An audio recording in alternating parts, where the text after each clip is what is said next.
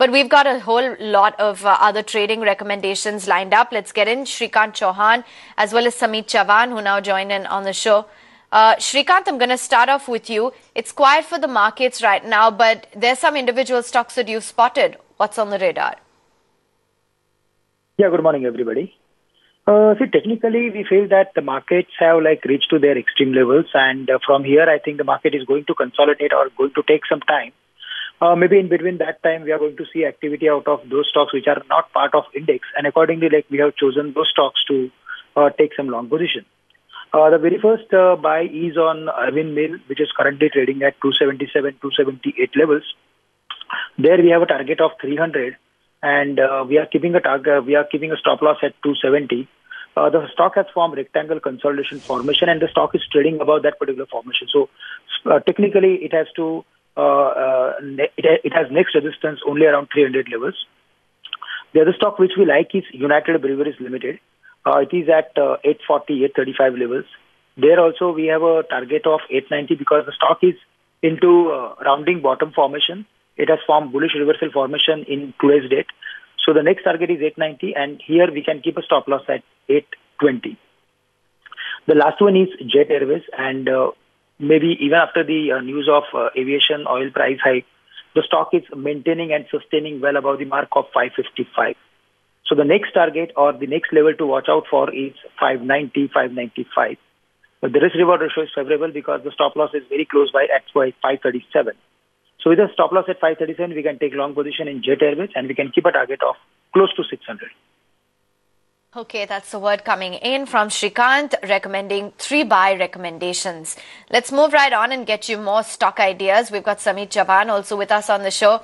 Sameet, we just talked about 3 buy recommendations. You only have 1 on your list. Yes, good morning. Yes, we have only buy recommendation. We are sensing that the Nifty is trading around its resistance zone, which is around 7750, 7780. However, we are expecting a consolidation. We are not expecting any major fall as such. But within this consolidation, individual stocks which have already outperformed, they might have some kind of profit booking at their resistance levels. If we talk about the long idea, we have a buy on Bata India. Chart structure certainly looks good after forming a strong base around 480, 490. The stock now is poised for a very good up move in the near term. It is just consolidating around its support level of 500, 505 since last 4 days. But looking at the overall daily as well as weekly chart structure, we expect an immediate up move that would be towards 554. It can be bought by keeping a strict stop loss at 494. Our 2 recommendation would be on the short side would be on Kane India and Yes Bank. Yes Bank certainly has outperformed in the recent past from the overall private banking space. However, if we closely observe daily chart, yesterday's daily candle can now be termed as a spinning top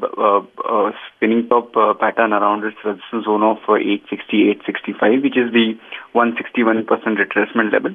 Thus, we expect an immediate corrective move towards 814 in Yes Bank. It can be shorted. Stop loss would be at 886. Our third call would be to short Kane India. The stock is trading around its resistance zone of 160, 158 since last few days.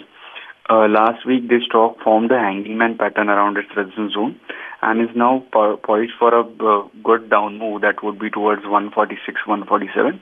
It can be shorted by keeping a stop loss at 157. And as I said, our target would be around 147, 146.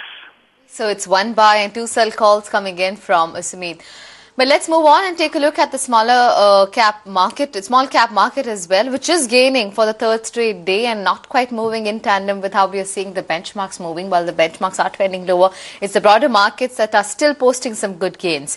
Nifty continues the decline post the muted opening, where the advanced decline ratio is at 2:3. The volatility index is also seeing gains after 2 straight days of declines. And in terms of some sectors, it's clearly the realty space, the PSU banking space and FMCG Nifty being the only sectoral gainers. However, it's the Nifty Auto Pack which is the biggest laggard on Nifty, and clearly that is led by Motherson Sumi as well as Bosch. BHEL, Bank of Baroda, L&T continue to remain the top gainers on Nifty, and the mid-cap index as well as the small-cap index, both these indices are gaining for the third straight day. Take a look at some of the stocks that are brewing in the small-cap end of the market, and it's clearly JP Infratech, one of the top gainers and providing a helping hand to the entire pack, gaining a good 7.5%. JP Power also holding out in the positive zone, 7.5% of an uptick coming in there. Unitech, OMDC, as well as Alok Industries, all these stocks are posting some good gains. However, on the downside, what looks weak is clearly FDC, up first, down in trade by about 1.5%. CET is the other one, which is trending lower and losing about 1.5%. MOIL, Marks and Pharma, BASF India, as well as BEML. All these stocks are a bit sluggish in today's session. Oh, yes, indeed. And we briefly also tested that level of 7,700 on the downside. So